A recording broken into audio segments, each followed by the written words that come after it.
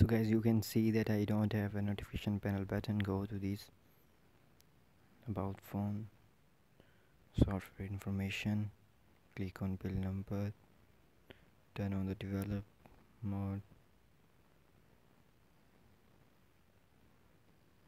go to developer options, turn on the USB debugging, connect your laptop's cable with the mobile phone, press on allow. The second thing you have to do is, let me tell you.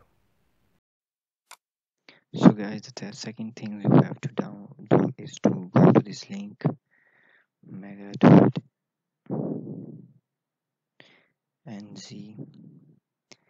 I will paste this link into description. Download this platform tools latest Windows. After downloading, I've already downloaded, so I won't download it again.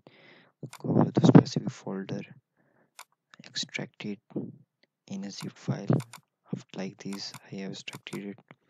So then you have to go to this place and press the cmd type adb devices.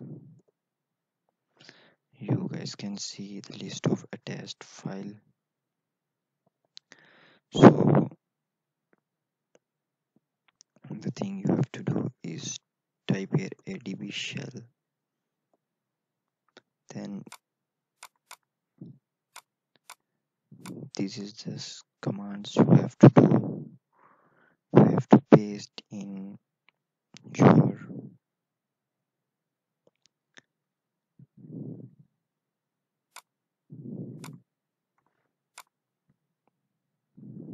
command prompt, press the Control V. This is not easy to paste the command, so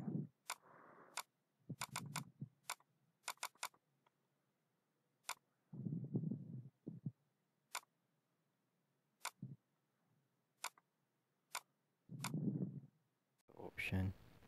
In few minutes you can see the time, date from the last video and now, if you guys want to say fake.